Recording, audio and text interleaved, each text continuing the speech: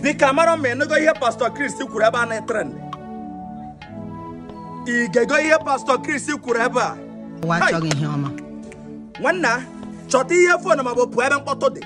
Kije ge hen na ma Kureba. Yeah.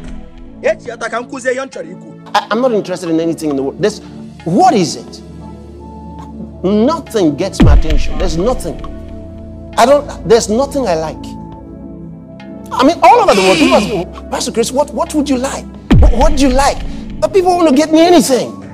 What do I like? I don't like anything. No, what is in this world? There's nothing I can't get.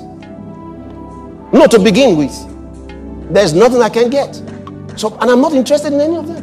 Anything I'm not having right now is because I don't want it. It's a fact. Complete fact. I'm not interested. What is that? What is it? What is it? The only things I would like is if I can use them for my Bible. If I can use them for my Bible, for studying the Word of God, okay. Nothing interests me. God. Houses and lands, I own everything. I own them. So what is it? Everywhere, every nation. Make no mistakes about it. You'll be amazed how many lands I have in China. I'm serious. God. All over the world. All over the world. There's nothing I don't have. See what I mean? Remember, if you are going after the things of the world, the love of the Father is not in you.